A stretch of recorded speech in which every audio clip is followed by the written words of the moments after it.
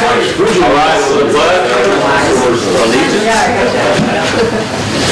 Pledge allegiance to the flag of the United States of America and to the republic for which it stands, one nation, under God, indivisible, with liberty and justice for all.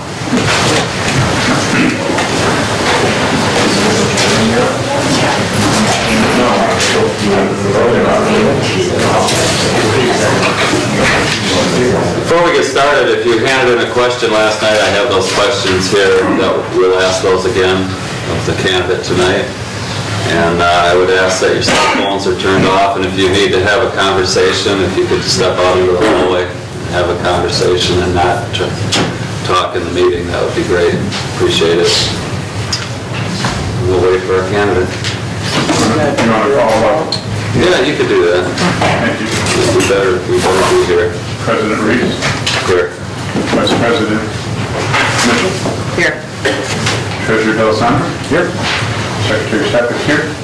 Trustee Brazington. Trustee Schweik. Here. Trustee Shoemaker. Here. Here's the minutes.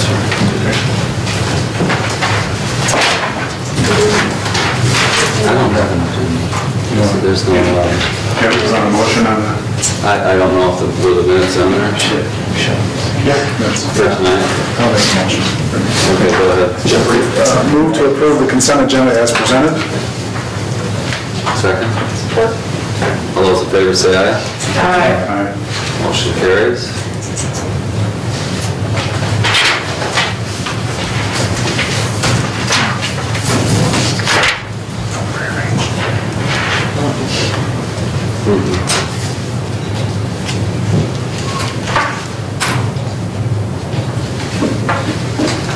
That's too quiet.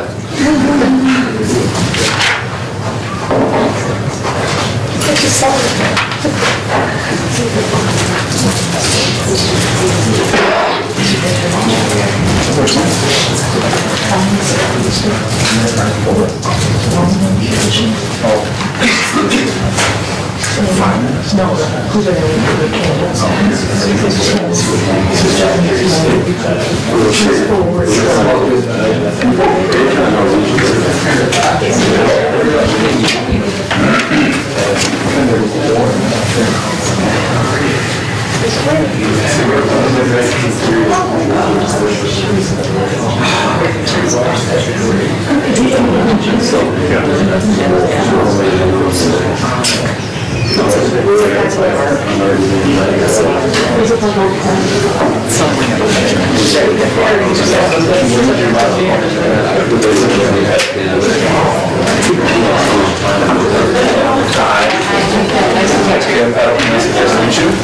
Jim Reese.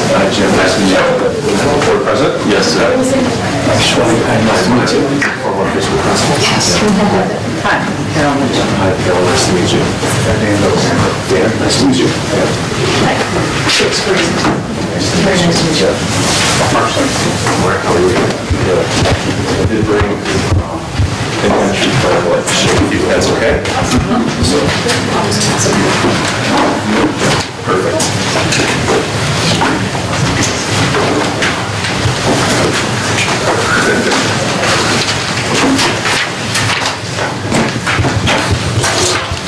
On behalf of the board, I'd like to welcome Ted Altanowski to our district. He's currently the Deputy Superintendent for the L'Anse Creuse Public Schools in Clinton Township. We'll have a series of questions from each of us. The interview time frame is about 90 minutes. We'll take turns asking questions. We have some questions that the community will present at the end that you can answer those. And you'll have an opportunity to have some closing comments or ask questions of the board at that time also. Mr. Wilmot will be back in. He'll keep track of time for us so that we don't go too long. And I'm going to go first. Okay. So if you're ready, we'll begin. Okay, we've had the opportunity to review your resume and look at your background and where you've been, but the public doesn't have that information. So if you'd like to give us a little background on what you've done in the past and what you're doing now. That would be great. Great. Well, I've had, been in education quite a long time. I started out as a teacher in Winter Hills, taught for 14 years. Taught at the high school level, taught math. One of the times when I tell people I taught math, the conversation kind of ends there. And also back in 1986, 87, when I started, I also taught some programming on Apple IIs a long time ago.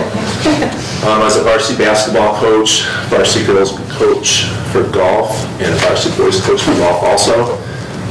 Mathematics department chair. I moved into administration, was at the middle school level, was there for 3 years. Went to the high school for 7 years. Bless you.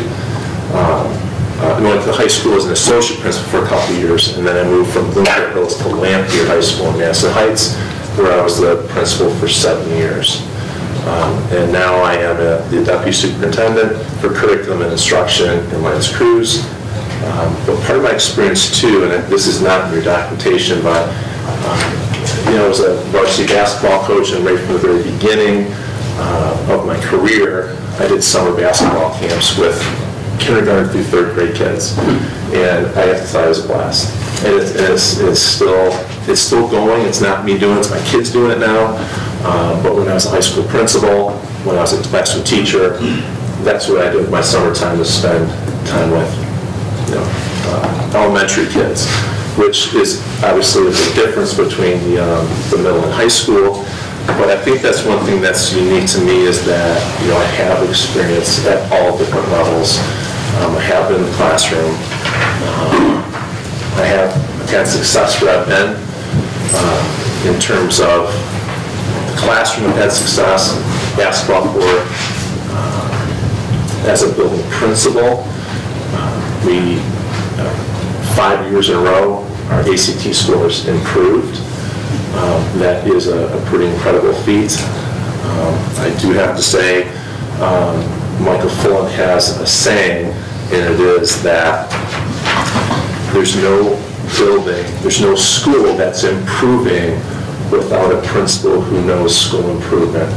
And I say that most humbly, because it's the teachers that are really doing the boots on the ground hard work. And it's the teachers that have the most influence over their students' success. I mean, there's clear research that says when students walk in that classroom, that teacher has the most influence over their education. However, there's also research that says right behind that teacher is the building principal. But the building principal is affecting the whole school, and not just that one classroom or those several classes here at high school and middle school teacher. So now I'm a teacher of principles. So I really take my job seriously. I know how important it is. I know that systems-wide professional development is important, and important to increasing student achievement and really improving the whole student experience. So I think those are some things that are unique that I can bring to Oxford. Thank you. Given what you know about our school district, could you tell us what you believe are the most immediate challenges that we face? Well, I have done a lot of research. I have talked to several different people, administrators, teachers in Oxford, community members. I know there's a lot of great things going on here. I know that there's a lot of initiatives that are pretty amazing. Right now in Lennox Cruz, we're investing in the IB program. I know it's infused here. Project Lead the Way, we're also investigating that. We've applied for some grants for Project Lead the Way. It's infused here. I know you have an international program. I know that I have an international program as well. We're probably a year and a half behind you. We just had a board workshop yesterday about something very similar to what you're doing here. So what would be the first things? There's a lot going on, and from what I'm hearing is that this needs to continue. I mean, people like the IB program. Teachers, I'm hearing, like it. But I'm also hearing that people are overwhelmed also. Not everybody, but there's some of that. And that, that teachers need some time to have some deep understanding, some deep professional development, and sustained professional development. So I'm working on another degree right now. I'm in a PhD program. One of the classes I've taken is systems-wide professional development. And so I also come with some research-based ideas for systems-wide professional development. And it's just not ideas, it is research-based. It is, and that's what we have to do in education these days. It's a lot different than when we went to school, where we did things because we thought they were a good idea. Now we're making decisions about what we're going to do with our students for student improvement, for student achievement, improving student achievement. It is more technical. We are looking at research. We are looking at a lot of data. And we are looking at best practices. And then in a collaborative way, we need to figure out what's best, using the talent here, using our resources here, to continue the district forward. But what I'm hearing is that, the instructional piece needs some attention. And I'm the person that can do that. Thank you. What are some specific capabilities or qualities that you would bring to this position that may set you apart from other candidates? Okay. So, like I said before, I have been a teacher. I still consider myself a teacher. Like I said before, I'm now teaching principals, but I'm also teaching teachers and teaching kids. It was great to spend some time with a couple students upstairs just now. One of the things that, if you talk to people in my district, my former district, I'm an administrator, central office administrator that gets into buildings. Not only gets into buildings, I know teachers in every one of our buildings. We have 10 elementary schools, 4 middle schools, 4 high schools, alternative ed building, a GED program for adult eds. I don't know every single person, but I know a lot of them. We have over 600 teachers in our district. I can walk into one of the high schools and I'll know some kids. When I first got there, just like when I first got to Lanphier, people were a little wondrous about me being around. What's central office doing here? What's the principal doing in my classroom? But after a while, people understand that I'm there because I want to be there. I want to see what the boots on the ground people are really doing. We have another thing I bring is professional development. I have a great background in that, been very successful in that. There's a program called Classroom Instruction Works. I'm not sure if you're familiar with it, but it's research-based. The instructional strategies work if they're done with fidelity, if they're done the way they're supposed to be done, if it's done with quality, there's a standard for having it, if it's done with focus, that we're intending to do this with a purpose, and if it's consistent, if it can be replicated. So I have all of our teachers, 600 teachers, going through this training. It's going to take until the end of next year to do it, end of June 2016, but I'm also a person that walks the talk. I've been through the training. So when I'm in a teacher's classroom, I can have conversations now, about, some strategy they're doing, some kinesthetic activity they're doing with their student, some, cooperative learning. And I'll ask them if you've been through the CITW. And someone will say, yeah. And others will say, no, I haven't yet. And the beauty about classroom instruction that works is that it is a lot of things that, there are a lot of things that teachers are already doing, but it's now making the unconscious things that they're doing conscious, knowing it really works, and then blowing that up, you know, and getting it just right. So those are some of the things. Then I can leave you with that. Turn it over to Secretary Stefan for the next questions. Yeah. How specifically would you go about establishing and maintaining communication with the public and public relations in the community here? How would you be able to plan for that? Yeah, yes, I do, and it's very important. You know, people want to know what's going on. People want to hear what's happening. People are astounded sometimes because they don't understand or haven't heard about the programs we have. We've got these great programs and people haven't heard about it. It's happening in our district, it happened at Lampier too, and I'm sure it's happening here. So it is, part of it is a systematic way of communicating, you know, through a school messenger. I'm not sure if you have school messenger here, but there's email, phone calls, all that kind of stuff.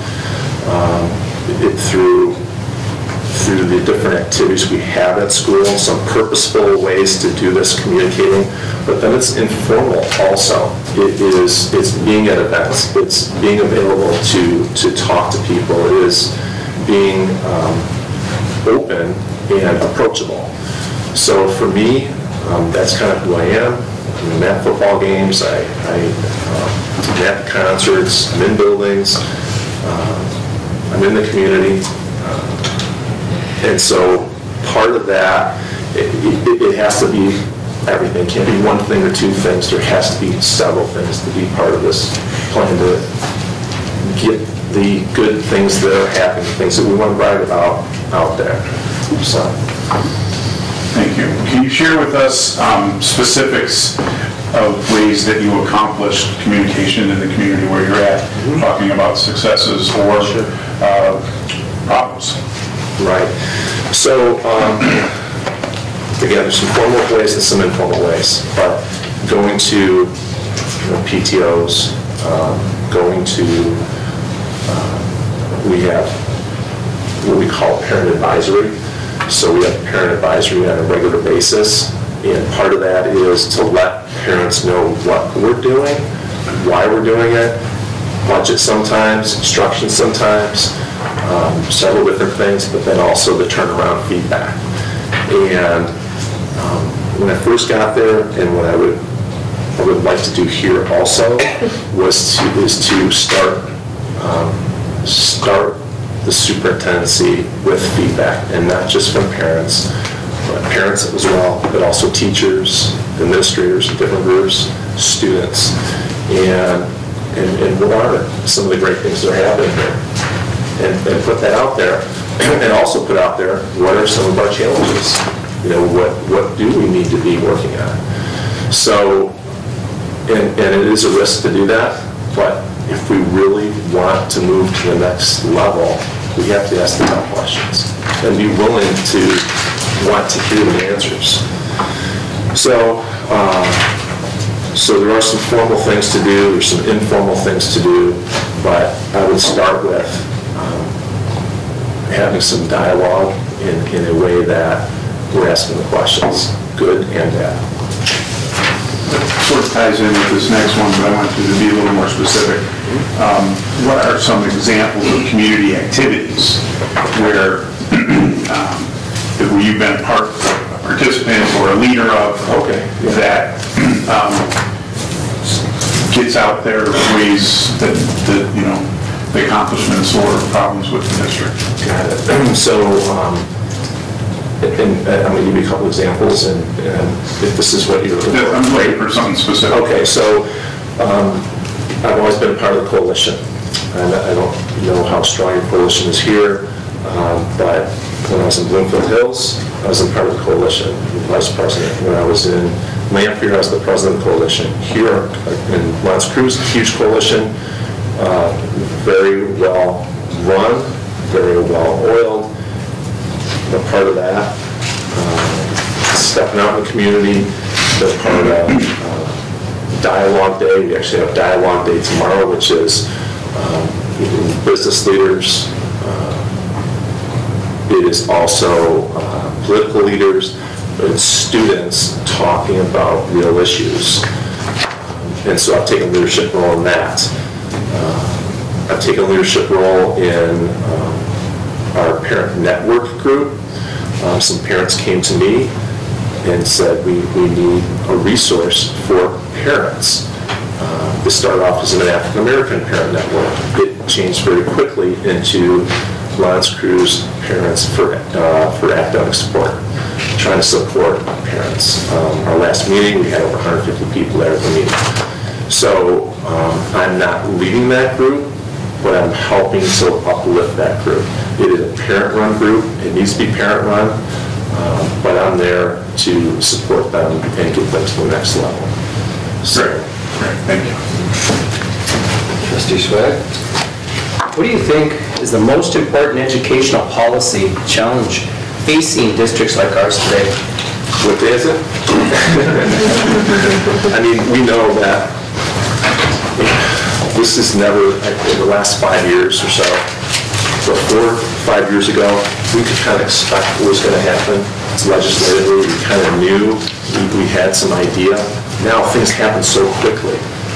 Things have happened on the drop of a hat and change things, so we have to be on it all the time. You know, third grade readings come up again. You know, that's on the docket.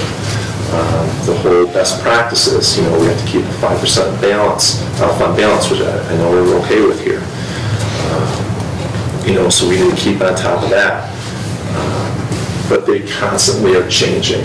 And so to say it's one thing right now, it is one thing. There are a couple of things right now, but tomorrow could be something completely different.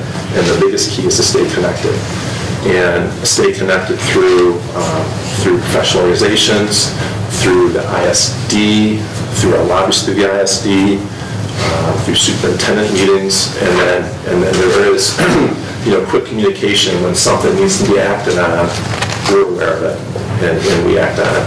And then being the superintendent, you know, the superintendent has a lot of power, is not the right word to use, but they're the ones in the district that can say to teachers, this is what's going on, and this is what you need to do about it. We need to start making phone calls. We need to rally the community. We need to, you know, do whatever we need to do to help support public education. And it's been a tough road, you know, but personally in L'Anse Creuse, with talk about politics, Anthony Forlini is our state representative. I know him very, very well. As a matter of fact, he helped me hook up with an Italian partner. So we're starting a partnership with an Italian group to have Italian language in our district. They've actually come to us with this partnership, and they're going to be paying for 2 sections of a teacher, one to each of our high schools for that. But so I'm connected with Anthony, Ken Goike, our state senator. When I was in Lanphier, Jim Townsend, I know him very well. I've been to the state capitol. I've lobbied for public education in my own precinct and district. You know, Senator Papa George and the people, I'm very active with that too. So, good. What impact do you feel the Michigan Department of Education designation of focus schools is having on Michigan's school districts in general? Well, it's very interesting because anytime you get a label, it looks like it's negative. And focus schools, I know we don't have any focus schools in Oxford, that's great. But the general public doesn't understand what it is. You know, they see focus schools and it seems like a negative label. However, the people who are educated and know public education also know that Bloomfield has focus schools. Ann Arbor has focus schools. You know, so there's some very, very good school districts that have focus schools, and it is about the lowest 30% and the highest 30%, and that discrepancy between the two. A lot of reward schools are really close to being focus schools.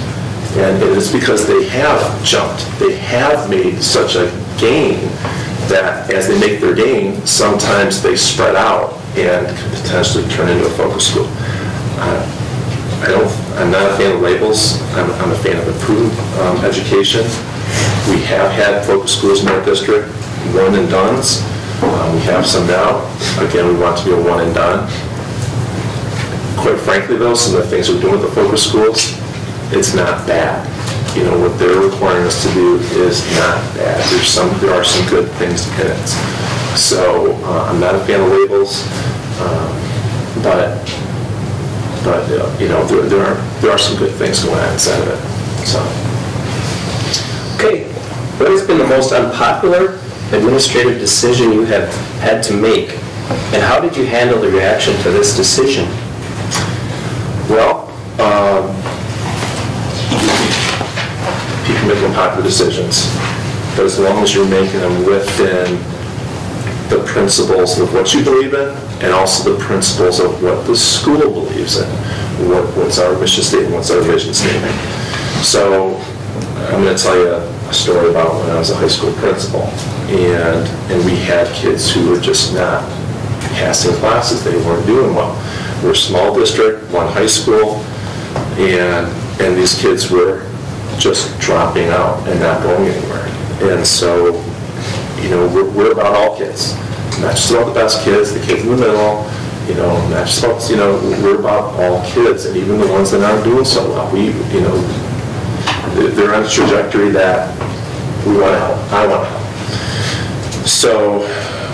So my idea was to start an alternative ed, you know, program. Well, we had no buildings in our district to do it. So let's do it in our building. And there was a lot of pushback from it. A lot of pushback because the students that we were trying to help, they hurt teachers. And I don't mean that physically. They didn't hurt them physically, but they hurt them because they said mean things to them. They hurt them because they didn't do their homework.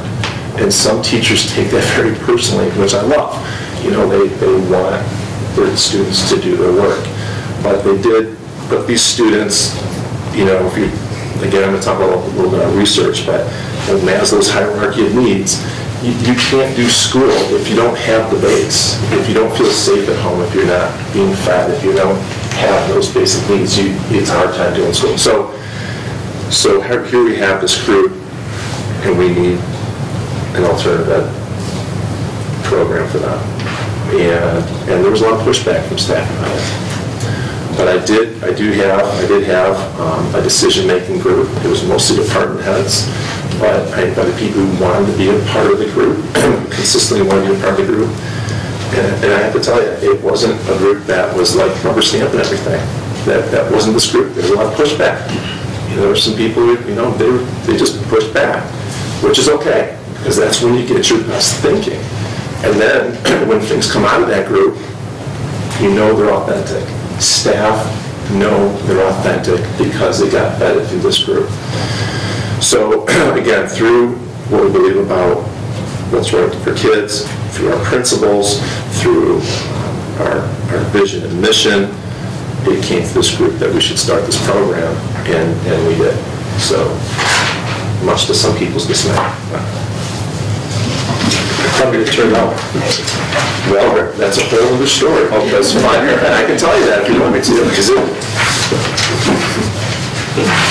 Justice Schmidt? Could you describe your typical style of leading and talk about situations in which you might vary from that style? Very good question. My style of leading is, and I kind of alluded to it, it's very principle-based. Lead with integrity. I'm going to tell you I'm going to do everything I can do not to break the law. You know, that's important. You know, I'm talking about board policy, but we, in the law, lead with honesty, with openness, transparency, but also collaboratively. You know, so when we're making decisions, I was talking about the decision we were making, I feel very strongly that we need to involve stakeholders. Who is being affected by this? And so that's how I lead. When I had to go against that, was, and I can tell you the rest of the story, about our alternative ed program. And after, several years of this program, and again, there were some teachers that were just not in favor of it. And, but alternative ed kids are a special breed of students, and they are because when they turn on, when they decide to, graduate, they decide to start doing school, it's very interesting. When we first started doing it, I would go up to them and ask them, what was it? Why did you all of a sudden just turn it around? Why are you making it now? For 17 years you weren't doing it, and all of a sudden now you're motivated. Every time, it was the same answer. So much so, when it happened with another kid, I would first just run up to him. Realistically run up to him and ask him. And the answer was, I've decided. They made a decision to do it. They made a decision to do school. They made a decision to graduate. It wasn't about their girlfriend, it wasn't about their parents, it wasn't about their teacher. That had something to do with it, but they decided. So coming back to your question now, we have kids now who are on fire, and they are virtual classes, online classes, and they are in a course of a semester where you're 7-period day, they're getting 11 of them done because they're fired up. But now teachers are going, and rightfully so, because again, these teachers have been hurt by these kids, and they haven't seen them work, and they've seen their work habits, but all of a sudden they're on fire, and there was a lot of skepticism about, is it authentic? Are they really doing the work? Is someone else doing it for them? I brought out, you can see when you're doing the online classes when they're doing the work.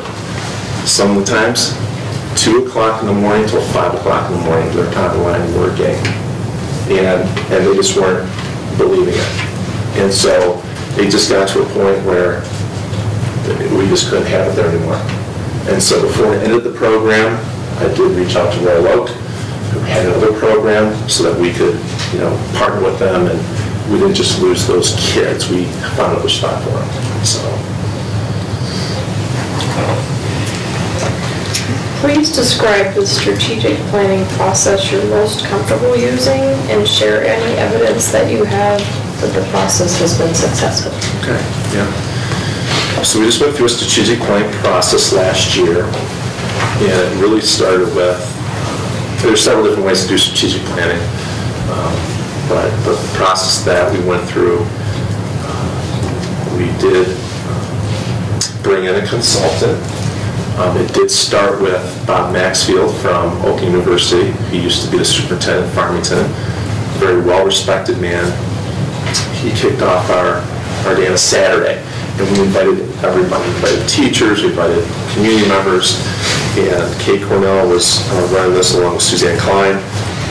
The two of them were our facilitators, and they had done this several times before, and they usually get 70 or 80 people that come to this, and we had almost 200 people come to the Saturday kickoff thing, which was amazing. And we asked, and so obviously beforehand, we're kind of all planning this together, but it's, we asked them the questions, what do you want this district to be like? If this could be the best district in the whole world, your utopian district, what would it be like? That was one of the rounds they would do. Another round is, where's the shortfalls? What do we need to work on? What do we need to do? So there were several different questions that were asked on that particular day. That information was distilled by our leadership team, principals, into a vision and mission statement, but then went back to a big group of 60 people and brought them in to learn about our district first. We're going back to one of our first things we talked about. Who are we? What do we have? What do we offer? How are we doing on test scores? What are we offering in all our buildings? What's happening in our middle school, our elementary schools? Learning about the district, and then asking the questions again, based on what we know, what are our important things that we need to be looking at. What's important to you as we're going through this process and learning about the district. And so throughout this process, it was very organic. It was it was really kind of neat to see. I've never been a part of anything like this before, where the goals just kind of evolved in these themes that people were talking about. And there were 4 goals. Goals were student achievement, student experience, finance, and community. And so from this group of 60 people that got together to talk, these were the themes. So the goals. And then from those goals, that was on the curriculum goal and student achievement goal, from there, we talked about some strategies. What can we do to meet this in all the different areas? And we came up with several. And then it was, we got our goals, we got our marching orders, we have some strategies.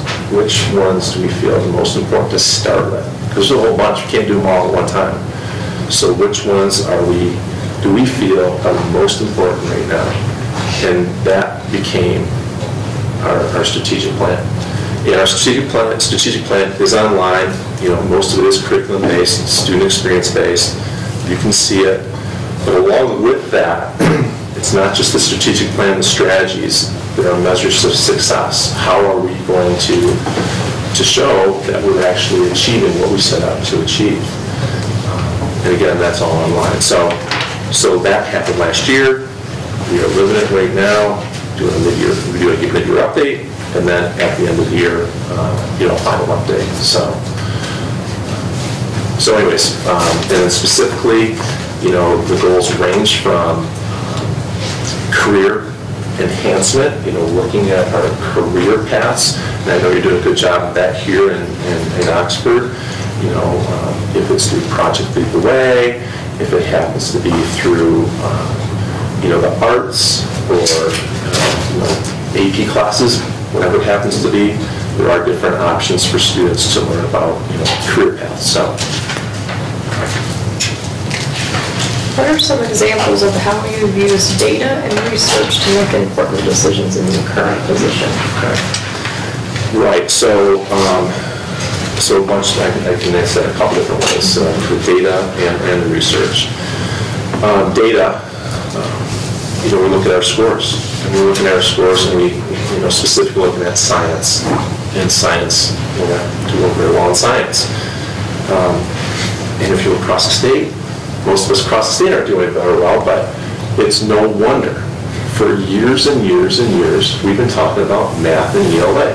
Math and ELA. We were getting graded on math and ELA. Where we spend most of our time, math and ELA. Now all of a sudden it is science and social studies. So looking at the data, obviously, that's just right there, but other data we're looking at is science, and specifically at the elementary level is how much time we really spend on science. Are we spending every day on science at the elementary level? We're not. We're not. And so how much time are we spending? And are we really using that time? Or is that time getting eaten up by something else? So started looking, as a matter of fact, this year is a science review year in Lance Cruz.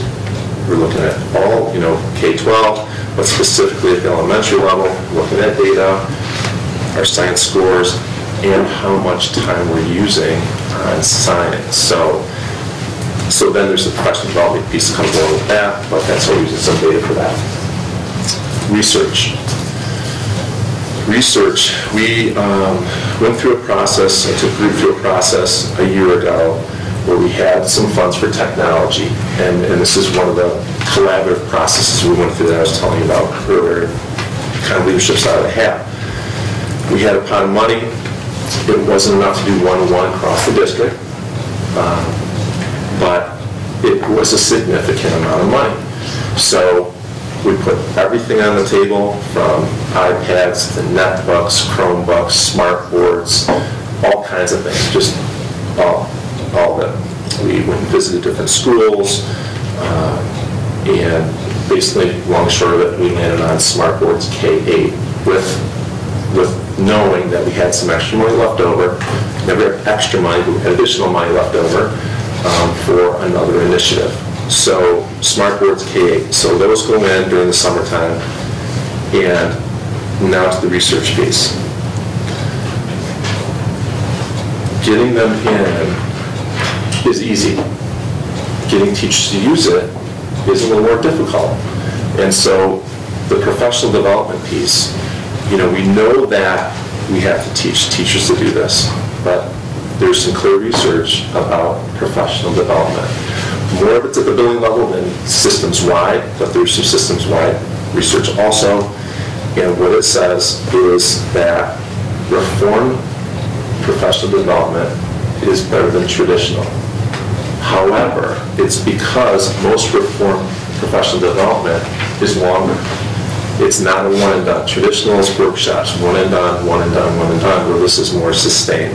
So knowing that, we have a 3-year process for professional developing our teachers with smartboards. It's not every professional development, but this year it's in place.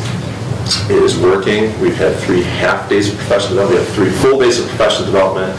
For the K-8, it's been a half day of smartboard training. It has been a different variety of smartboard training.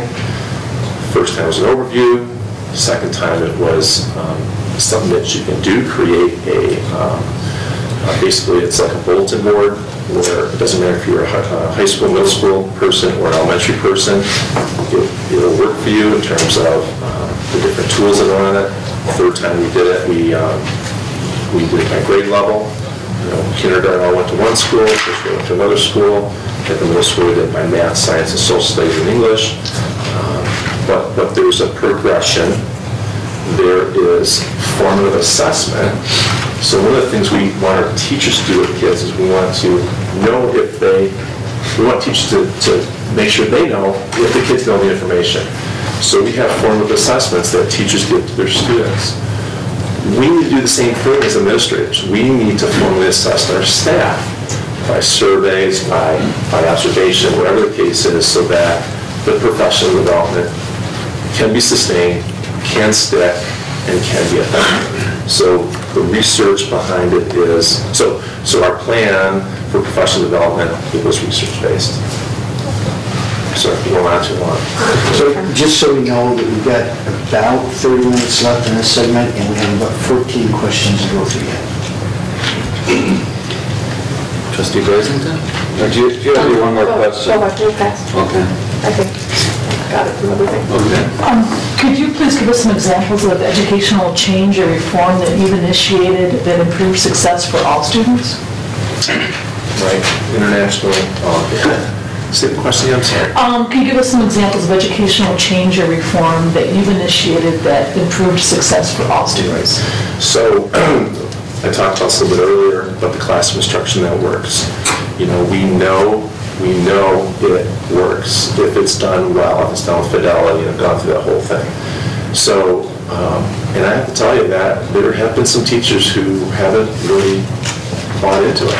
There's some people I know what to do, and I'm a good teacher, and I know you are. But this is something that we are doing.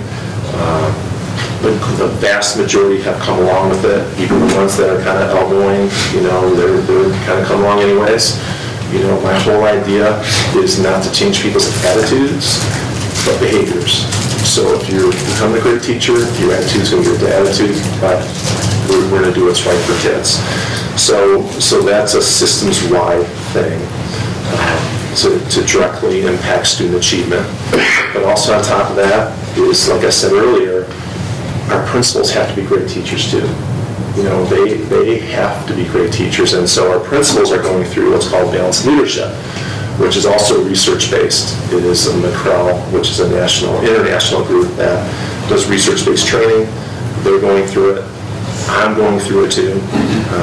You asked about how I lead, and another thing I didn't say, but I do, is lead by example. I want teachers to go through this classroom instruction that works. I'm going through it. I want them to talk about it. I'm talking about it with them. I want principals to be better teachers. When I'm presenting, I try to do best practices also. I don't want to do sit and get.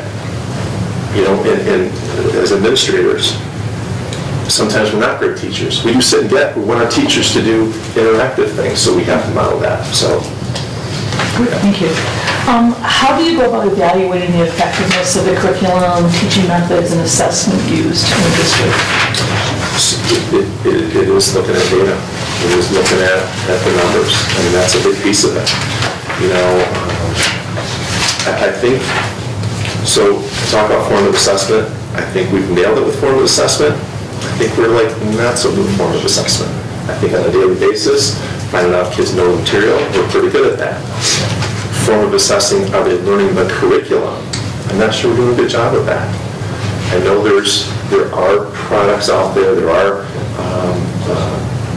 assessment tools that can assess, formally assess in a very systematic way, in a way that, you know, there's checkpoints along the way that not only what's happening in the classroom, but is formally assessing the curriculum, and I think we need to do a better job of that. So. You spoke a little bit about Lance Cruz looking at the IB programs. Can you talk a little bit more about what you found with the IB, you know, experiences? Yeah, so, you know, I started my career in Bloomfield Hills, and if anybody, I know you know a lot about IB, obviously, but Bill Oakma, who was the first principal at the IA, was a social studies teacher with me. You know, and I remember Bert getting all excited about this, and Gary Doyle, our superintendent, who, you know, was a visionary. He was a visionary and started this program.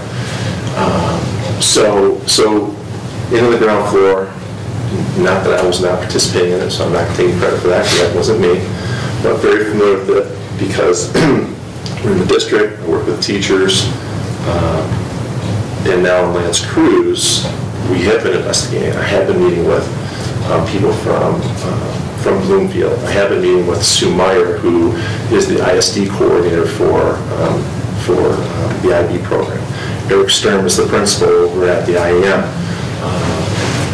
You know, so I've been having conversations with him, learning a lot about it, you know, how we started up. And for us, there's two ways to start it up. Start it the way you started up, you know, getting authorized, application fee, authorized, the whole process. But there's another way that we can go with the high school level, with the diploma program, the DP program, and the MYP program, because they have that at the ISD also, is to partner with the ISD, kind of like Bloomfield did with Troy and Huron Valley. So we're looking at different ways to get that to go. We haven't landed on it yet. We haven't landed on if it's going to be PYP program, the prime years program, middle years program, some of each, none of each, you know, but I do know a lot about it. I do know the amount of training that goes into it.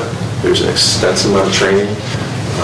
I'm a huge fan of it, from the elementary level, especially the elementary level, also at the high school level, all the way through.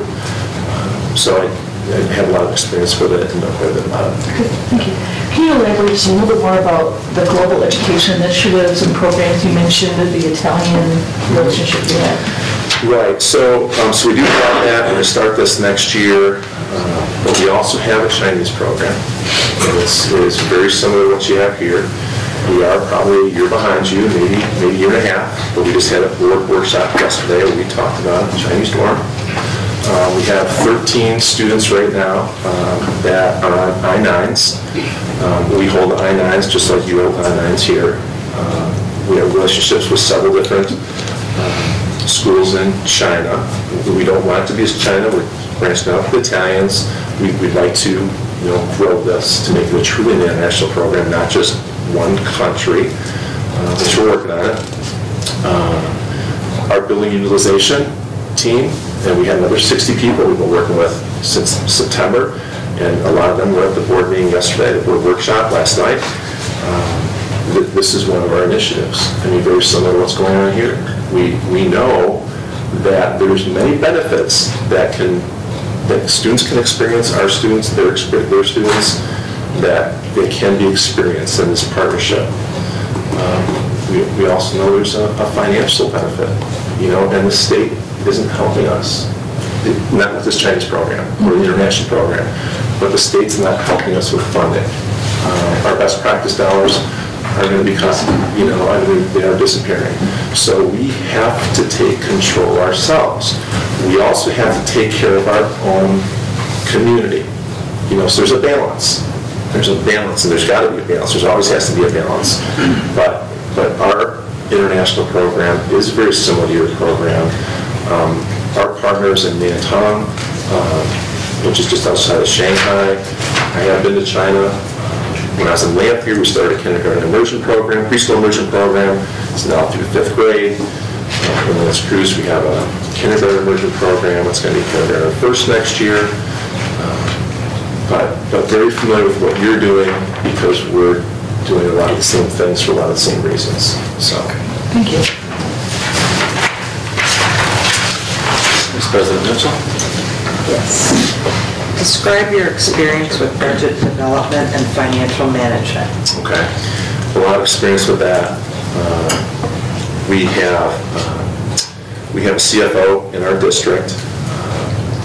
We also have our core cabinet team is the CFO, it's myself, it's the superintendent, it's HR, and everything comes right through us, through that. So it doesn't work in our district as a sole entity because we're all responsible for everything. So with the Italian program now, for example, I put together a pro forma for that.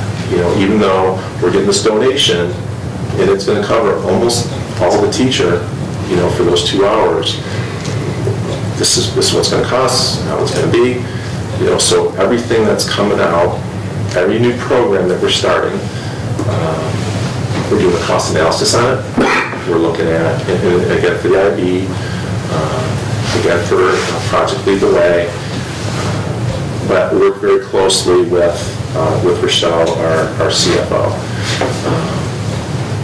We're going through budget cuts. I mean, we're in a deficit right now. We're operating in a deficit. Fortunately, we have a healthy fund equity.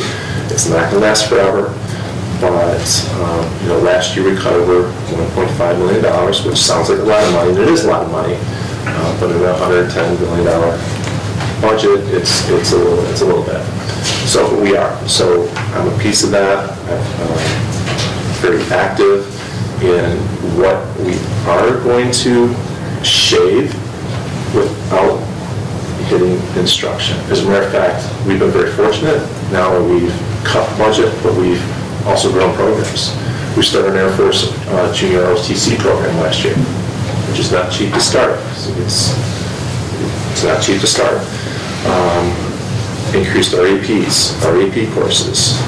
We've grown a Chinese program. We've done a lot of different things, and at the same time, you know, had to make some tough budget cuts at the same time too. So I'm not in the business office. I'm not doing their job, but I am involved on a regular basis with the CFO, with our cabinet team. We have a finance meeting once a month with the Board of Education that I'm a part of every month, and so I have quite a bit of experience with that. Okay, thank you. In tough financial times, how do you set priorities where there are competing interests, such as the need to implement programs for struggling students and also keep programs for gifted students? And we do. You know, we have to keep both. You know, for every program, one way or the other, we have to meet the needs of all our students. We just do. We have to, and we have to prioritize. One thing that we have to avoid at all costs is we have to avoid cutting programs. Because as small as a program might be, take the smallest program you have that affect the least amount of kids, that opportunity is not going to be there anymore. So potentially, we're going to lose those kids to someone else who has that program. And then what? And now we're down more kids. And so we have to look to cut another program. And before you know it, you're in a downward spiral. So protecting programs is very important.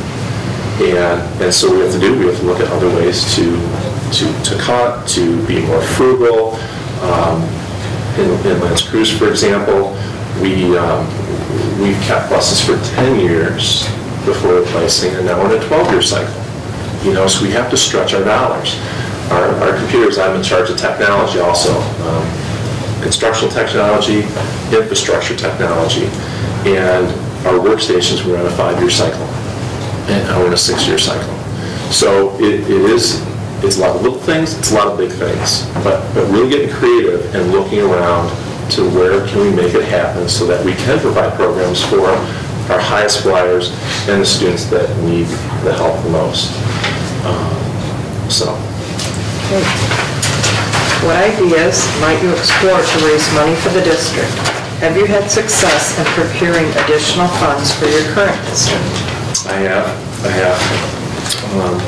One example is we have an alternative ed building, and we do too.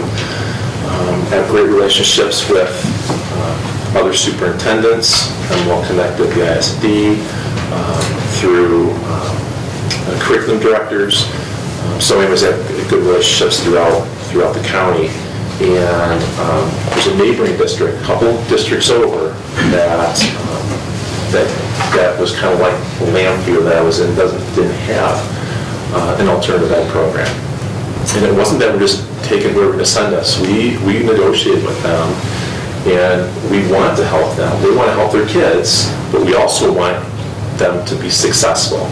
So we put together a plan in terms of where you're at and you're staying at your high school, where you're at, you're on the bubble, and where you're at, you need to come to us. And then how do you get back? You know, it's not only about coming here, but how do you get back? That plan to get back. So long and short of it, I did, with Kerry Wozniak and Dave Richards, the superintendent from Fraser, negotiated a contract for them to send students to us. And we did procure a bus between the two of us. We do get the full foundation allowance. Half of the bus we pay for, and then they have their students who are graduating or on that trajectory. You know, and so anyways, that's one way that we're looking to procure additional funds. Describe the extent of your experience in managing facilities and district operations. Okay, I have a lot of experience with that too. As a matter of fact, one of my former colleagues who ran that department went to a different district, and his wife actually teaches in the district here. But I worked very closely with this was Bob Kelly, and now Bob Prill, who is our facilities manager. Now in Lance Cruz, but when I was a high school principal, in a small district, you do everything. You know, so I'm in charge of finding a preschool in the district. Where's the preschool class going to go? But now in Lance Cruz, also the facilities does come through our CFO. However, again, everything comes through the cabinet, and we have a building and site meeting once a month with our Board of Education, and I'm a part of that. However, I'm not part of that tonight because it's going on right now. Okay. What has been your experience in dealing with school choice programs? What do you see as the advantages and the disadvantages of such programs? Well, first of all, I think our state's broken as far as that goes. I think that statewide, it's a disaster. I think that we're all competing because we have to compete. You know, the state put us in a situation we have to compete. We don't have a choice. We have to compete with it. But it basically comes down to parents who are driven, who want to help their kids, and either have the means to do it or have the grit to get it done for their kid. There's been a lot of controversy in our district about school of choice. It has, through our strategic planning process and through our building utilization process, it has been uncovered that our school of choice kids are doing as well as our kids that are here, that are home kids. It's been discovered that a lot of our school of choice parents are presidents of the PTO, band boosters presidents, very involved in the community, very involved in the schools. So overall, I wish they would just abolish the whole thing, because in my opinion, it's only going to help kids that really have parents who can get them to where it needs to be. But it's a reality, we have it, and fortunately here in Oxford, we have things that attract students, programs for everybody, and it's a necessary. And we need to take advantage of that when we can take advantage of it. Can I ask a clarifying question? Sure. Abolish the ability to have student schools? So I think that the state's put us in a very difficult position where we have to compete with other districts. We have to try to get our next door neighbors' kids. We have to try to get, kids from other districts, and they're trying to get our kids. And so I just think it needs to go away, because I think they need to take care of the kids that live right here. I think they need to fund us properly, take care of our kids right here, service our kids that we need to, they are ours, and that's it. So I've got plans for changing the world. Thank you. Okay. Dan? How would you hold individual school sites and central office staff accountable for results while improving district morale at the same time? So I think part of that, holding people accountable, we have to hold each other accountable. It's not an option anymore. We're being graded our test scores. We are being judged by how we're doing, how we're performing. However, our teachers are doing this already, our administrators are doing this already. I mean, they are doing formative assessments. They are doing, using data. We need to do it better. I think we need to do a better job of it. But it's no secret what we have to do. Teachers want to do a good job. Teachers want their kids to succeed. Building principals want their teachers to do well. Building principals want their teachers to succeed. So it's about putting systems in place. And I'm a huge fan of systems, because when you have systems in place, you can get things done, you can get it done more effectively, and you can sustain it. So when things are in place, when there's systems in place, it benefits us on several different facets. And so now so the second part was keeping morale. So part of this is knowing you're doing a good job.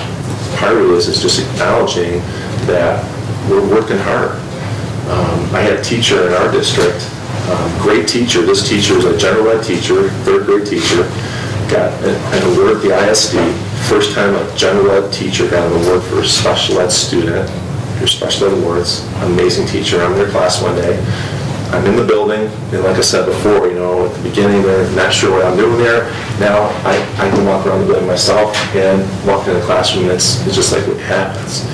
And this teacher just said, I am so overwhelmed right now. Amazing teacher. Can we not do the smart board training next week, Wednesday? I need this time for this and that. Overwhelmed. And we had several email conversations after this. And teachers are overwhelmed, but they want to do a good job. So bottom line is we have a plan for our smart board training. Do we need to take care of this teacher too? We do. We need more time. That's one of the things that we're missing in education is professional development time. Teachers want time to do a good job. They need time to do a good job. So acknowledging, going back to the whole thing, is acknowledging they're working hard, acknowledging they're doing a good job, and then having the data support it too. So. How would the president of various unions in your district describe you? I've got a very good relationship with our union president. We meet on a regular basis. I meet with her with curriculum matters on a regular basis, monthly basis, and with human resources on a monthly basis. So our assistant superintendent for HR, when they're meeting, I'm part of that. When it's curriculum, I'm part of that too. And then also ad hoc meetings. I was at we had our workshop last night, and there was a question about a teacher doing some extra work, and so that's what's going on with this. And I said, well, this is what I understand it to be. We're not required to be there. It's a volunteer thing. Just I think it's required to be there. Well, let's talk about it. I don't think it is. Find out. Let me know. So it's open. It's honest. It's right there. my former district, very good relationship with them too. I had a letter in my packet from my former union president there. So, again, going back to how I lead, with integrity, with honesty, open and transparent, that's the way I gotta be. That's the way I have to be. What is your philosophy regarding professional development for teachers and principals? What role should professional learning communities play, if any? So I talk a lot about, professional development, not so much about professional learning communities, but that's where the power is. So, teachers, so I'm a huge fan of professional development obviously too, but professional learning communities. And there's explicit knowledge. It's knowledge that we own and we can attain. We can learn it.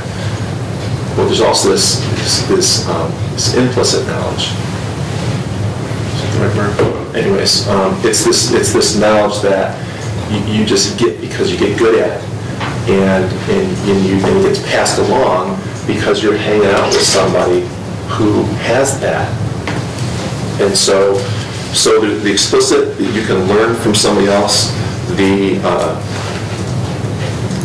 I said implicit, I'm not sure that's right. I'm losing my train of thought here, but it's the knowledge that is just inside you. And when you are working in professional learning communities, that information gets shared because they can see it, you're having conversations with it, and it's leading to growth. Now on top of that, you're still talking about good instruction.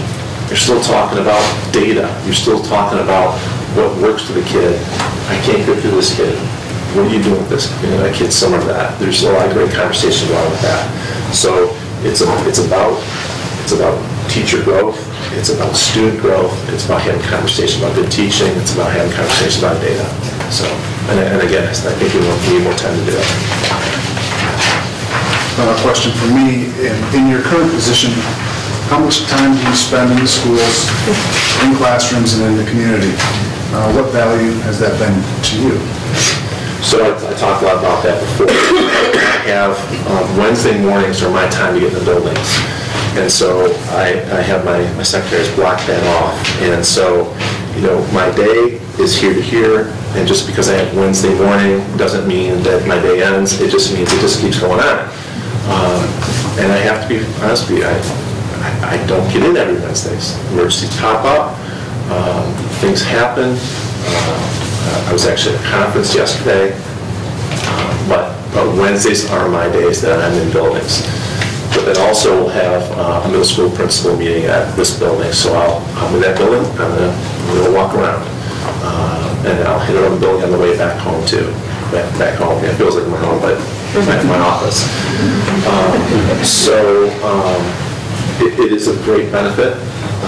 I was at one of the middle schools last week in a teacher's classroom, and she was doing a smartboard demonstration, and so she asked me a question. My kids want to get on Smart Notebook. We need a lab set of Smart Notebook. I'm like, I know we've talked about that. We only have so many licenses, for each of the teachers and that. So I go back and I talk to the tech director. He's like, every lab has it. We have a lab in every building. And at least one of the labs has that. So back to the teacher, guess what? We have it. Okay, here we go. So I am seeing kind of teaching going on, but there's conversation happening too. And so part of the professional development is what they have to do, but it's a part of, again, acknowledging it, being there, having conversations, supporting them. Teachers like administrators are around. They just do. So it's good for me because I get to get in the classrooms, I get to see what the boots on the ground people are doing. I get to spend time with kids. My day goes a little longer, but that's okay.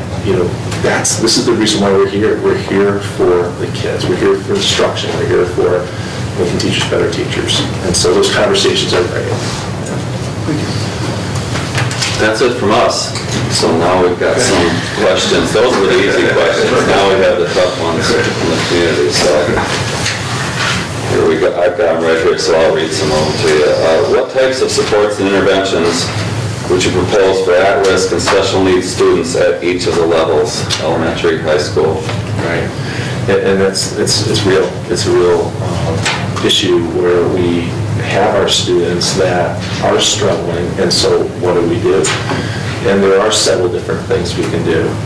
There are some things that we can do in a small pocket and in a big pocket too. I'm not sure what kind of $3180 you get in our district, but there's some money for at-risk students to use for that. But specifically, there are a lot of things that we can do with kids that are at risk, and part of it is knowing who they are. Part of it is paying attention to who they are. In our district, we're committed to literacy at the elementary level. I really believe if kids can come out of elementary school reading, they'll be successful the rest of their life. So when they're coming out of 5th grade, the state's saying they need to be at 85% by 2023, whatever it happens to be. I want them at 100% right now. We're not there yet. We're at about 80%, just under 80%, but that's the focus. And in our elementaries, we have what's called Daily 5 for literacy. And the Daily 5, it's part of a 90-minute block, literacy block. And in our Daily 5, and this is really student-driven, and when you're doing things that are student-driven, there's much more engagement. When it's teacher-driven, there's less student engagement. So it is reading to self, it is reading to others, it is listening to reading, it's working on writing, it's word work. And so when we're doing the Daily 5, they're in groups, but now teachers can get to kids who are at risk, who are in need of extra attention, and can and know them because of assessments they're doing. It has to be a phonics and Pinel. It happens to be a qualitative reading inventory. But what they have, and now they can work with their kids on an individual basis. We have what's called the needs assessment in our district, and it's very specific to L'Anse Creuse. It's been written right just for us, and basically at a teacher's fingertips, they have everybody in their classroom and how they're doing on all of their assessments. So we have that information. We have that at the middle school level too. So it does get a little more tricky at the middle school level because we don't have the kids all day long. They do go from class to class. But we do have interventionists who will either pull kids out, give teacher strategies, and what's not happening is people aren't giving up. They know that there are real issues, but nobody's giving up. We're here and we're continuing to do a better job because the data is transparent, because it's available to anybody. We've been doing a better job than we have in the past. High school level, that gets even tougher because now you're talking about tracking in some instances. But again, it is about with our struggling. I have to tell you, at the high school level, math specific, I'm a math guy. We've tried Algebra 2 over 2 years with our juniors and seniors, and it's not working very well. And we're talking about going back to, we're looking at power standards and give it to them in a different way, because more math over a longer period of time just isn't doing it for them. So some things are working, some things aren't working, but we're not afraid to look at that and say, we need to make a change. Thank you. What role does the superintendent have in ensuring that the district hires the best and brightest as employees? So I think there's definitely a piece that the superintendent plays in that, and part of it is again, putting systems in place so that we have a vetting process at the at the interview level, that we're getting the best candidates, that we have the right people on the committees, and I know we're probably talking about teachers at this point, that we have a process to really, view the teacher to see if they are really, can they do it? Do we have a system set up where they're doing a lesson? Because a lot of times we hire teachers and we've never seen them teach. So we need to have a system in place, and it has to go through a process. And yes, I'd like to be a part of that. I want to know that we're hiring the absolute best teachers we can possibly find. Yeah, so. Thank you. Tell us about the student that you have impacted the most in your career. Well, I think there's been a lot of them, and there's been some that have been high flyers that have just, you lift them up to that next level, and then there's been kids who, I can tell you about, 13 different alternative ed kids that, it's about the relationship. It's having a relationship with them, and then when that light turns on, when they do spin it around, again, acknowledging them. But, yeah, I'm a Facebook guy. I'm a Facebook guy, got Facebook. And I do keep in touch with former students and other students that were mine during the year. But I mean, some of my best friends right now are students I had back in the 80s and 90s. So to pick one, I could pick I could pick a lot. So, and some of those students are my own kids. Describe specific programs, policies, or other items you consider to be your greatest contributions in the schools or districts that you have worked, and would you like to implement or develop any of those at Oxford? Okay. So, early on, as a high school principal, the ACT came, and people were just totally freaking out about it.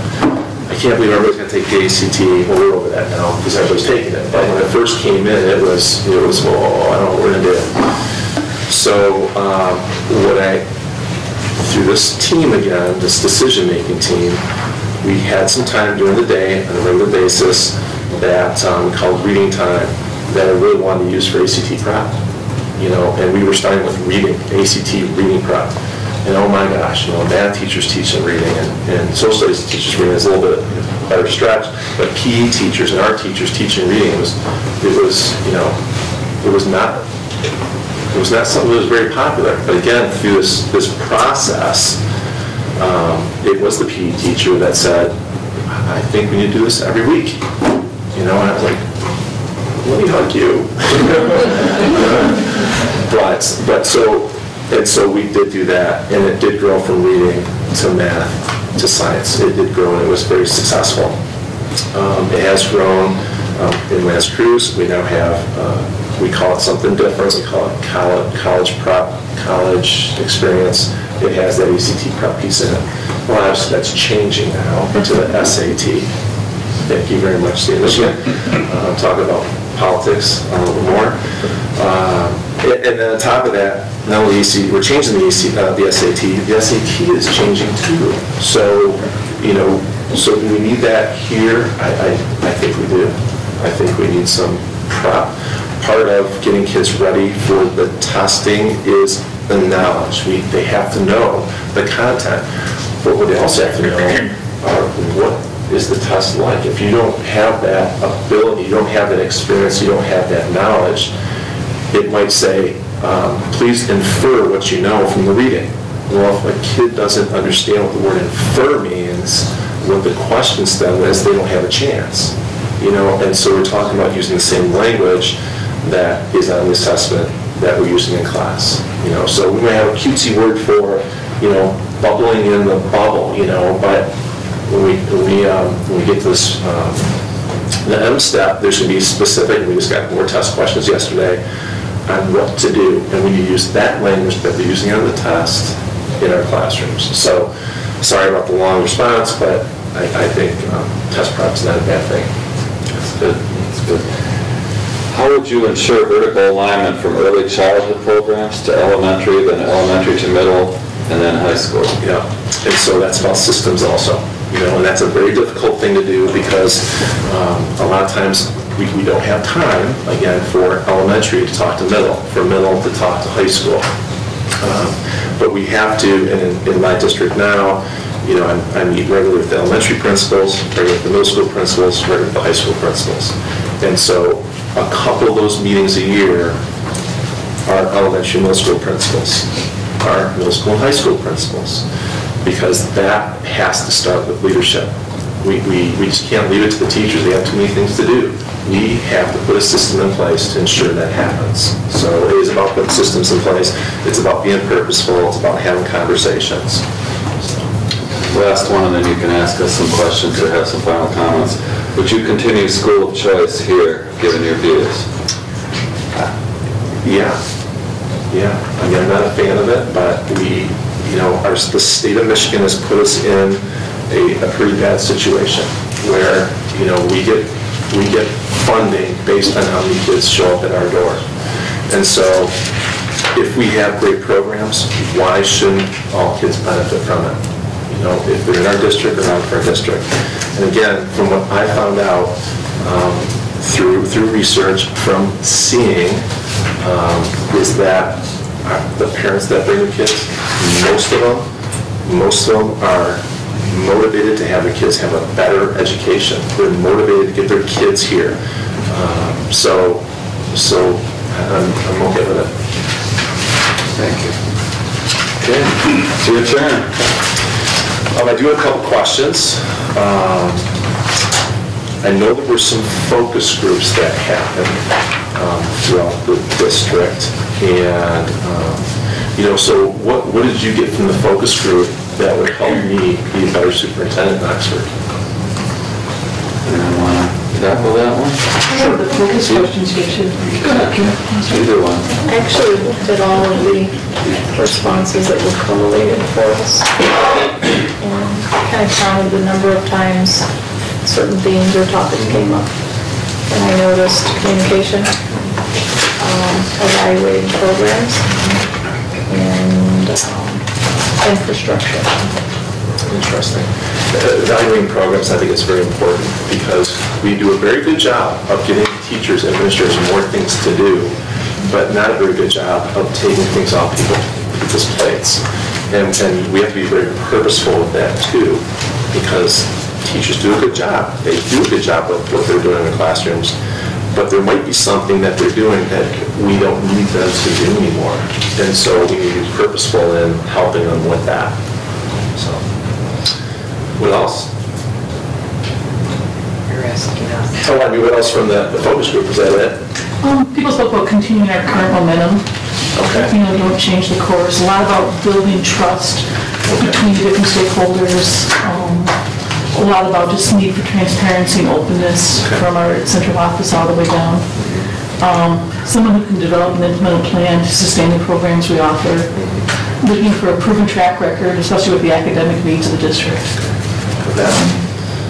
So Dr. Wallant did a great job summarizing the different stakeholder groups. Well, I have to tell you that, first of all, looking at Oxford from the outside in, and I'm looking at the website, all the offerings, just as an outsider. I don't feel like an outsider. I feel like I know Oxford very well. But if you look at it from an outside view, it's like, wow. I mean, we've got it going here. We have it going. We've got great programs, and we need to make it happen. Keep happening, keep happening deeper, stronger, and better. And that's what I would bring to you. I would bring to you that and a commitment to continue to grow and improve.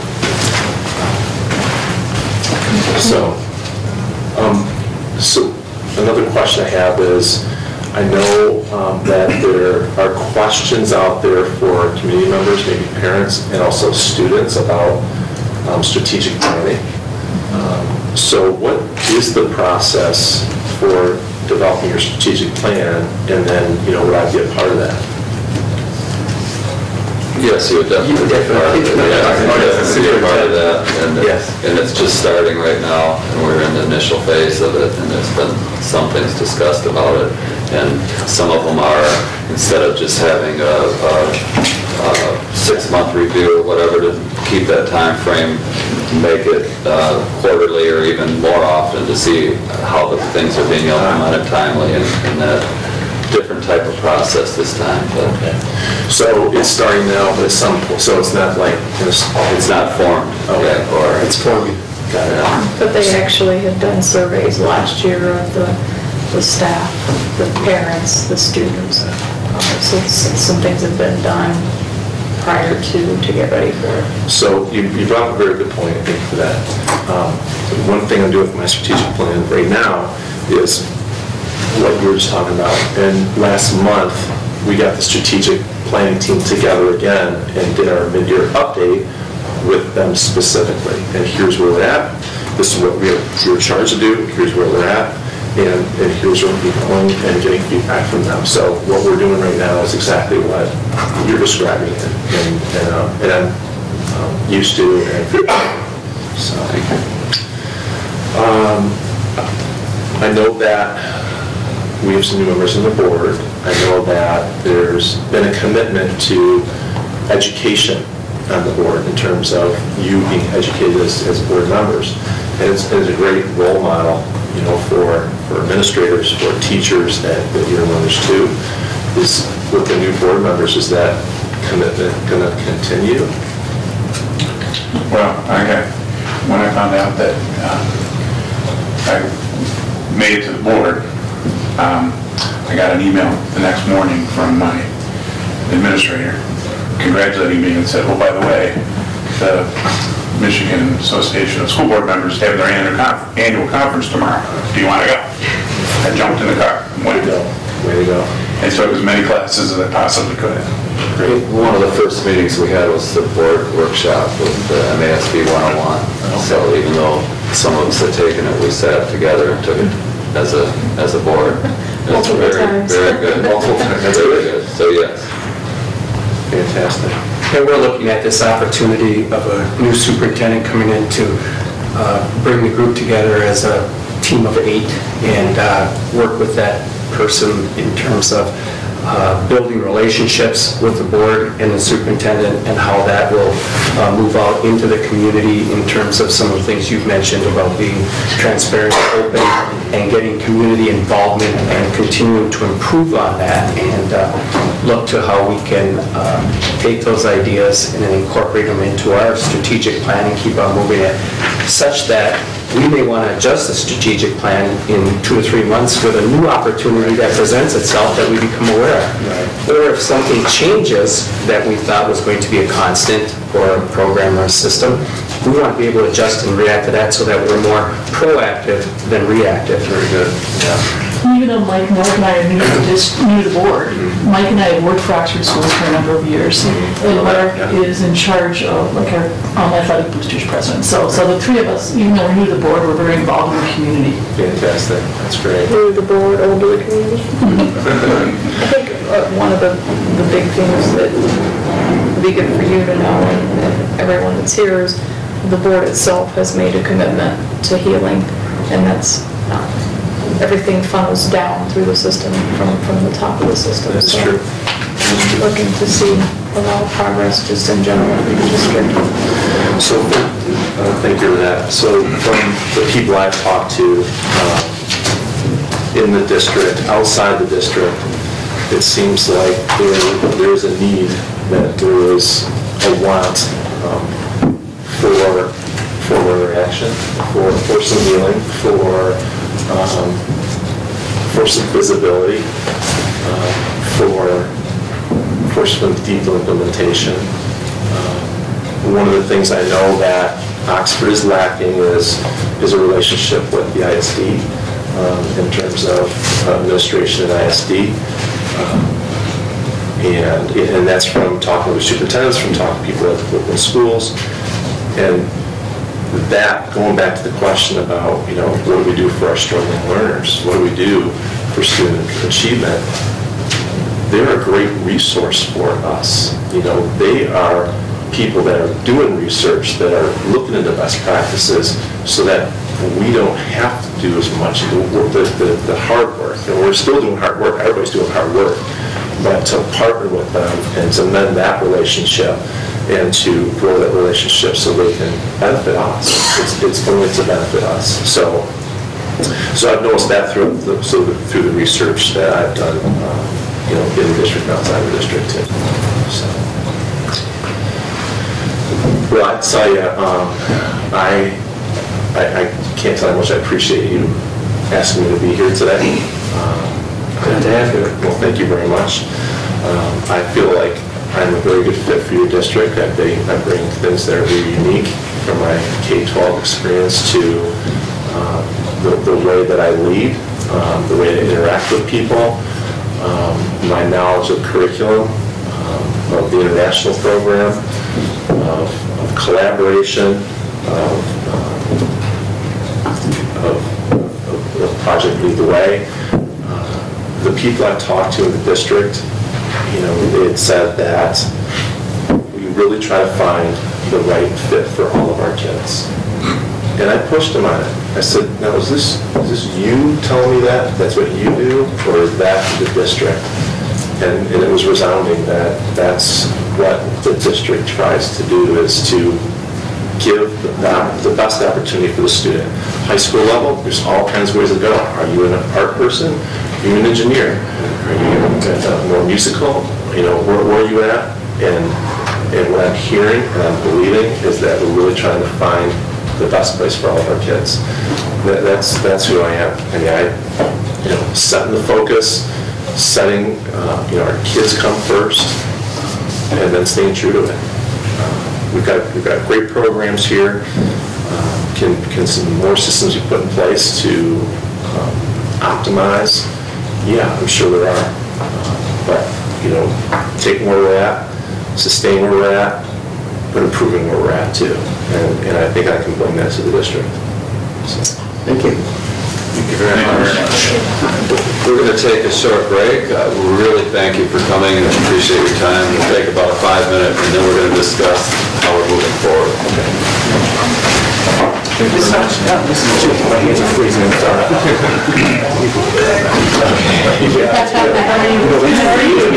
You make me feel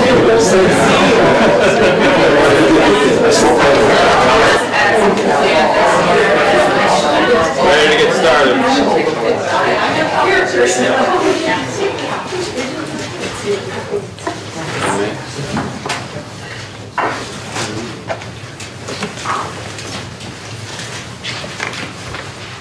Mike, I'll speak about how I understand this should work, and if you have something to add. We have a choice tonight. We've scheduled second round interviews for Monday to begin. We have a choice of narrowing it down from the 3 candidates to 2 candidates. We have the choice of choosing 1 candidate if there's a consensus and make a decision tonight. If anyone thought that way, I would suggest that we take a 20-minute break or half-hour break, because I've looked through the other candidates' information that they provided that wasn't in the packet, but we just got Ed's information, so I would want to take time to look through that if we thought that's what we needed to do. I guess I could just, do you have anything that you'd like to say to that? Or? Yeah, I mean, I think you have 3 choices. Move forward with all 3, move forward with 2, move forward with 1. It's your prerogative, whichever direction you go. We do have tentatively a second interview and a day in the district scheduled for Monday. Quite frankly, with a snow day today and a snow day tomorrow, weather day, I don't see how you can possibly do that day on Monday. So I would suggest that perhaps we look at maybe doing it Wednesday and Thursday, if that works for the board. I just don't think, I mean, I think you can do the interview with the board without any trouble. I just don't know how you arrange for stakeholders when there's nobody in the district to be able to make those connections. Correct. Is there also a chance to get audience feedback and thoughts during the process to read this open What's meeting? the direction you decide you want to go? I would be comfortable narrowing to 2, mainly because I'd like to take some time to digest things, and I would like to give this the opportunity of kind of look at other things. I like that overnight thinking, get up fresh the next day and take a step back a little bit. That's my personal opinion. What does anyone else think about? I'm comfortable at least narrowing the pool down. I think from comments I heard last night, I think I have an understanding of who the 2 may be, but we'll have to have a motion, I imagine, to that effect. I would, if you want to narrow it, I would Just suggest state. you let me help you do that. Okay. I think it's important that we do it in a manner that is going to preserve the integrity of the person that is not moving forward. Correct. We can do that fairly quickly, but we can do it without having Trevor write in the paper that it was 4-3 to take so-and-so out or whatever. Okay, well then why don't you Why initiate don't you take us that? through that? Sure. So here's what I'm going to do. I'm going to put on the board the last names of the 3 people that you interviewed in the sequence in which you interviewed them.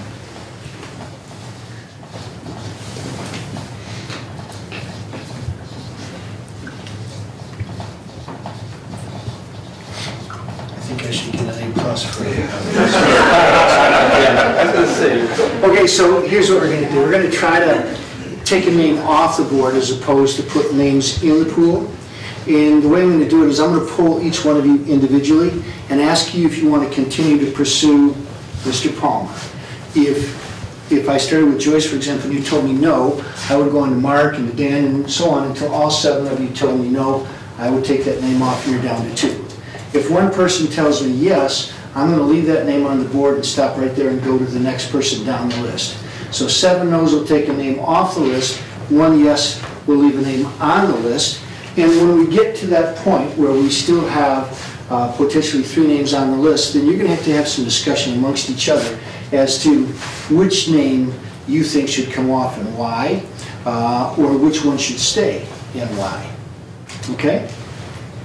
Understand what we're going to do? Understand. So, Mr. Shoemaker, I'm going to start with you, if that's okay. Do you wish to continue to pursue Mr. Palmer as a candidate for the position of superintendent? I do not. Thank you. Mr. Swett? No. Ms. No. Reese? Ms. Mitchell? No. Mr. D'Alessandro? No. Mr. Stevick? No. Ms. Brazington? No. Easy as that. So you have 2 candidates left. And what I would, again, suggest we do is look at changing the schedule for next week a little bit and move Monday to Wednesday. That would give us time to arrange for stakeholders to adjust their schedules as they need to be able to meet with them. At this point, with the district being closed, it's almost impossible to arrange a day similar to the day that I spent in the district talking with stakeholders. I've indicated to those people that they would have an opportunity to meet in small groups with each of the final candidates, have those candidates explain to them why they think they're uniquely qualified to be your district's next superintendent, and a chance to ask them specific questions. In the back of tab 4, the last page in tab 4, is a comment sheet. And what I would want to do is provide those comment sheets to every person who comes in contact with these 2 final candidates and ask them to complete that sheet individually, not collectively. Get them to Pat Bono here. We'll get them duplicated for each member of the board, so each of you will be able to see all of the comments that are made from people as they have met with these 2 final candidates. So that's how you get that direct information from them. And then after they do a full day in the district, they'll do another hour-long interview with the board. I need some help from you in formatting that interview for you. Under tab 6 in your binder, there's some questions that you could draw from. What I'd like to suggest that each member of the board choose 1 question from that pre-can list and write me 2 that you're interested in of your own, learning more about each of these 2 individual candidates. If you will email me those, I'll sort them, put them together for you so that when you're ready for your interview with the first candidate on Wednesday, you have a complete packet like you have the last 2 nights. Okay, so if I what I'm asking you to do, draw one question from that list. And again, if multiple people choose the same question, I'll look at them and just kind of broker them from there.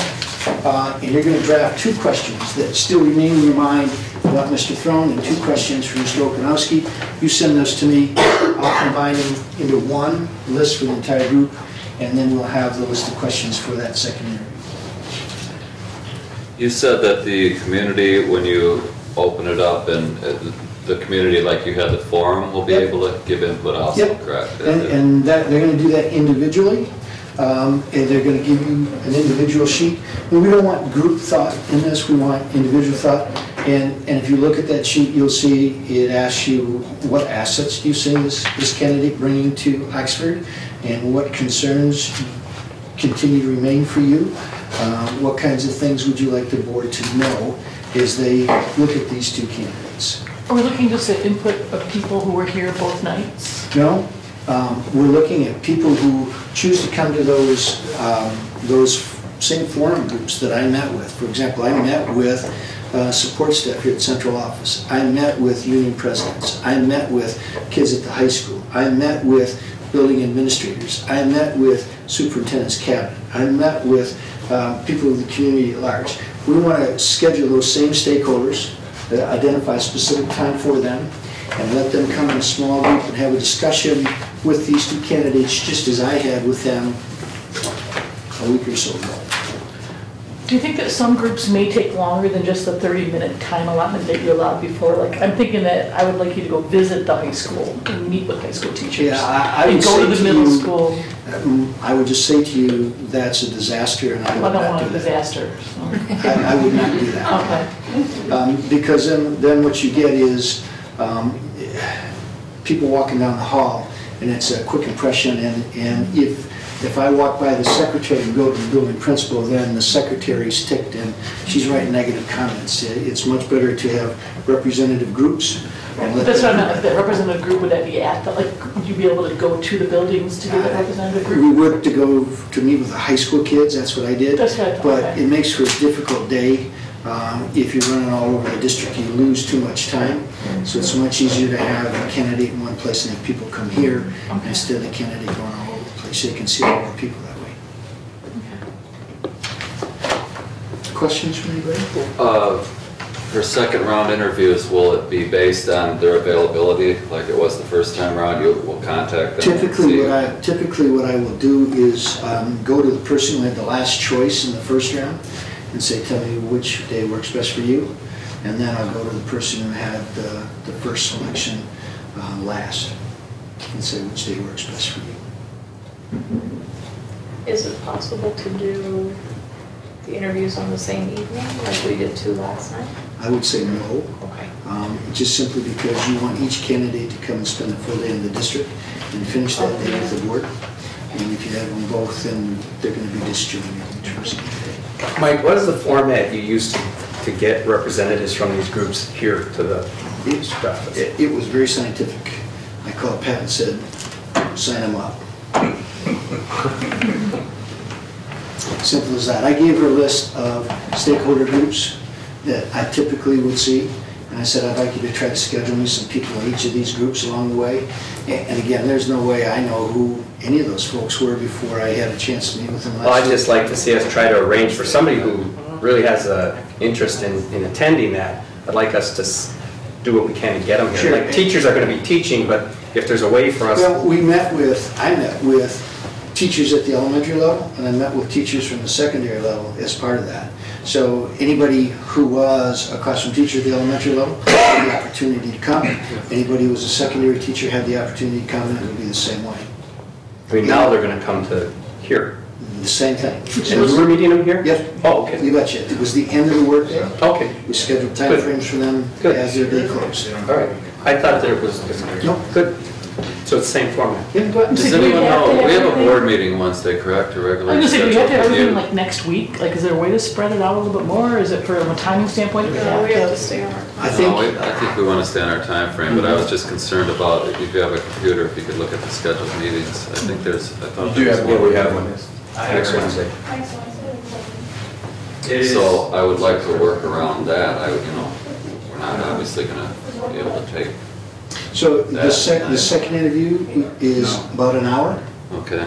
And so what you might think about is scheduling that interview immediately preceding your board meeting and then delay your board meeting until after that first interview? That's a possibility, we could do that, and maybe stick with Wednesday and then Yeah. Thursday. Yeah. When does that change need to be posted by? You get 24 hours in advance. I think we should get a time that we're going to do that. Figure out a time when we're going to move our board meeting to. Well, the board meeting should be able to stay the same if we could stay within our hour interview. Yeah, you can start at post that as 5:30. one meeting if you so choose. Yeah. With the first item on the agenda, Yeah. superintendent interview, followed by the business. I got an idea. Go ahead, Ken. Well, it's a public meeting, so we could leave the board meeting starting at 6:30 and just adjust the agenda. The first hour of the meeting is the interview, and then when that's done, we just go right on with the agenda. So we don't have to change the time, we just change the agenda. At least, yeah, I would prefer that rather than change the time.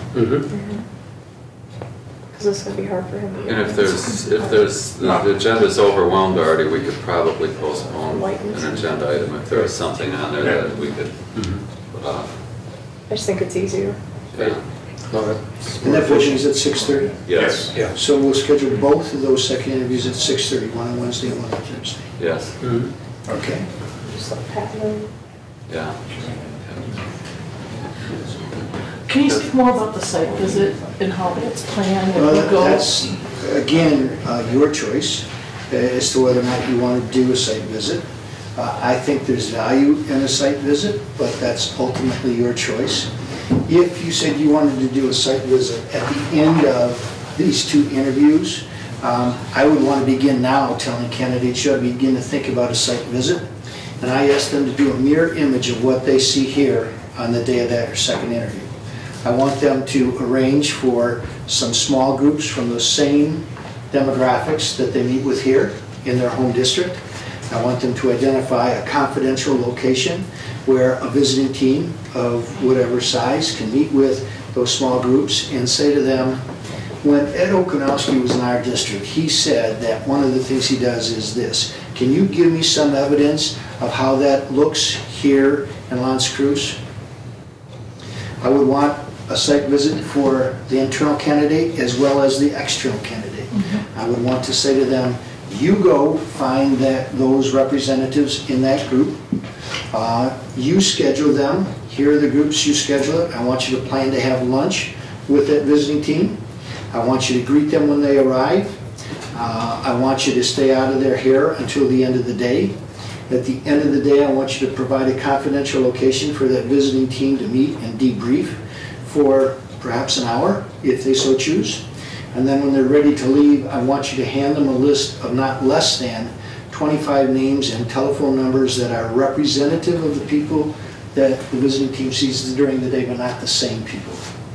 And the reason I want that is because I know when you're in my house, you're going to hear what I want you to hear. But if I have a list and I can talk to people away from here and I can do it confidentially, I might get a totally different story. So I want you to see both. Would you be at the site visits with us? Not usually. Okay. We'll more than likely have to go through this information, decide if we want to do that. Schools are probably closed, so that will affect it, but if there's an interest, I suppose that could be put together beginning of the week. Do we know if Pat's gone out of the district right now? Like, will she be around to help coordinate some of this? Pat, she'll be back in the morning. Okay, so she'll be back tomorrow. Okay. Any more questions? So I would just say to you, I think you've done a good job. I think you vetted these two applicants, or these three applicants well. I think you made wise choices as you've narrowed your field. And I think your stakeholders in the community have played an important role in terms of providing the information. I think you know that, what did I give you, 7 pages, single-spaced of comments from all of the stakeholder groups last week. And we had a chance to talk a little bit about those comments and what's really being reflected there. Their presence this evening, I think, speaks highly of their interest in the future leadership of the district. And hopefully we can continue to have their involvement and support as we go through the balance of the process. A reminder to you and a reminder to them that this is a process, not an event. Mm-hmm. And each step along the way, you'll gain more information about candidates. It's not who had the best interview, it's who prevails at the end of the process, who can come out and demonstrate that they're best prepared to lead this organization on in the future. So can we just sort of recap what we're thinking of? So Wednesday is the 25th, so we're thinking that's our normal board meeting at 6:30. We would meet with one of the candidates at that point. Great. And then on Thursday, the 26th, we'd meet with the second candidate at 6:30. And by the time we met them, we would have all the stakeholder focus group information. Yep. Okay. Okay, and again, at that point, the only decision is, do we do site visits or don't we? And if we decide to do site visits, we move forward. If you don't do site visits, then it's establishing a time at which you want to make a selection. If you want to do site visits shortly after those site visits, you should be prepared to make a decision and expect that that site visiting team is going to present an oral report, tell you what they saw, what they think and why, and then make a decision. You're going to do a site visit.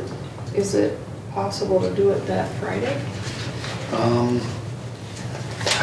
I don't know. I'd have to check. I mean, I think if you're going to do a site visit, you need to do two. I would not advise you to do one. If you do one, the other candidate's going to withdraw right away. So I think if you decide you want to do site visits, you need to do two.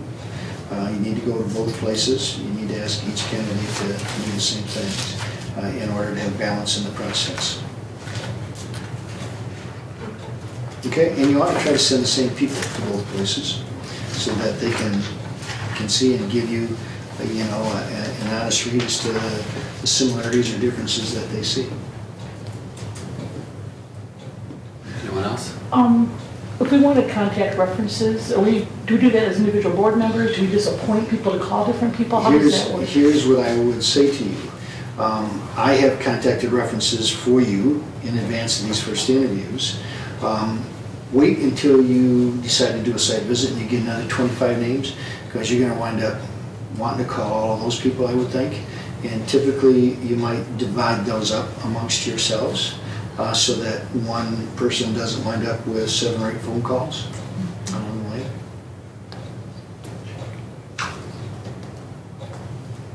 Anybody else? Joyce, I always look for tertiary references.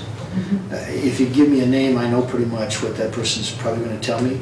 So I want to know somebody who knows that person and say, well, what can you tell me and what am I really getting? Am I getting a clear read here? Am I getting a smoke screen? So if you know people who know those references. Like one's a board member in Troy, and I happen to work in Call. Troy, so I thought about, but I didn't want to overstep. So. Yeah, I'd just be cautious in that regard. Okay. That's all I have for you. Okay, very good. Meeting adjourned.